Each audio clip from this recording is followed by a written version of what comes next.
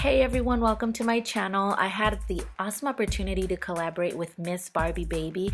She has awesome videos. I'll leave the link to her channel down in the description box. We wanted to recreate this look that Kylie Jenner had on the Madden Girl ad.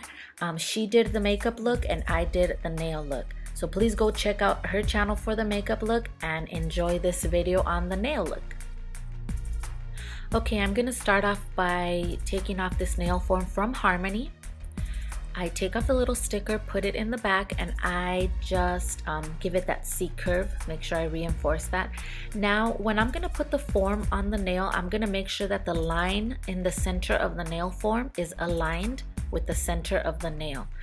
Once that's aligned, I just secure it on the bottom and on the top. Okay, I'm gonna start with NovaInc's clear acrylic. It's an awesome quality acrylic made in the USA. And I'm gonna start with one medium bead in the center of the nail, right where the form and the natural nail meet. I'm just gonna put it, and since the weather is a bit cold, I was having that first bead, as you notice, it was a little too wet because you know, when the weather is cold, it affects the acrylic. When it's cold, it dries very slow. So when it's cold, you just have to have less liquid on your brush so you don't have that problem. And as you saw, I added another bead on the top for the cuticle area, and now I'm adding a bead on the bottom and just brushing it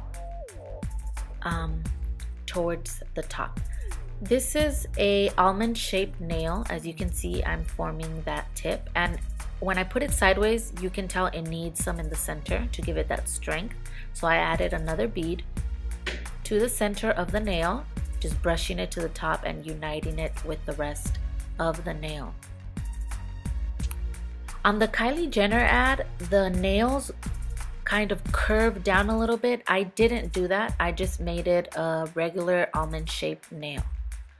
And now I'm gonna pinch it with a pinching tool. Just to give it more strength and give it that perfect shape that we want. Once it's dry, you remove the nail form always towards the bottom, and this is how the nail ended up. Now we're going to file with a 100-100 grit file, just always filing the sides, and once you go to the bottom, that's when you make sure you have that point on there because we want that almond shape. Now I'm buffing the nail, making sure we leave it smooth and ready for polishing. After we buff it out really well, we take off that excess dust off, first with a little manicure brush, and then I spray some alcohol on it and just wipe it with my lint-free wipes. And this is the result, clean nails ready for polish. I'm gonna prepare a dampened dish with some acetone and this little French brush that I have available in my online store. And I'm gonna start with the striping brush using black polish, just making these two little curved lines. I'm sorry it gets a bit blurry here, but this is the only part in the video where it gets blurry. I apologize for that.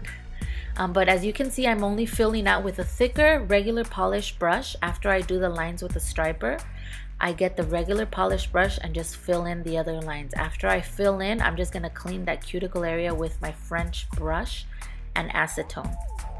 About my online store, I did have it open for a week and it just closed this past Monday. The reason I close it is because I want to catch up, as it's only me by myself doing all of this, and with a new baby, sometimes I'm on her schedule. So I wanted to catch up and send out those orders, make sure they all go out. They all went out, and I'm going to reopen it this coming week.